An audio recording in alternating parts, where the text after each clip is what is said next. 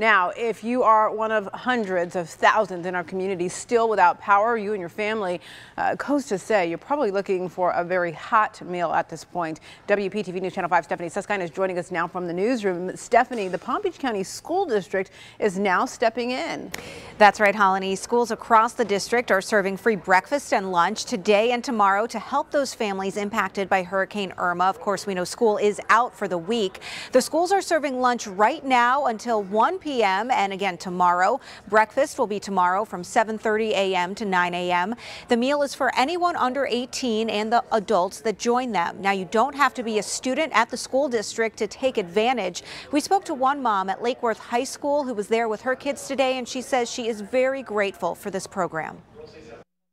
It's great because right now, since everything came back on, we've been wasting money. We ran out of money because everything's so expensive.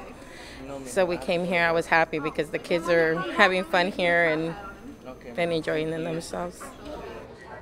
Now, there are 27 schools participating in the program in Palm Beach County. St. Lucie County and Indian River also have similar programs going on today and tomorrow. We have all of the information for you on our website, WPTV.com, and our WPTV mobile app.